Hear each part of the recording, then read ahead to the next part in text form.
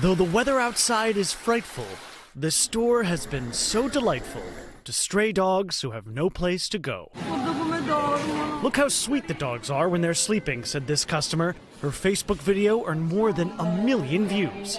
In fact, the furniture store in Catania, Sicily, has heard howls of praise across social media just for letting sleeping dogs lie on carpets, snuggled up to couches, even wrapped up under a Christmas tree. Stray animals are a big problem in Sicily, which is why this Ikea is taking them in, giving them food, and sometimes family. There are reports some customers who came to do some decorating left with a dog. Maybe the best way to make a house a home. Matt Bradley, NBC News. Hey, NBC News fans, thanks for checking out our YouTube channel. Subscribe by clicking on that button down here and click on any of the videos over here to watch the latest interviews, show highlights, and digital exclusives.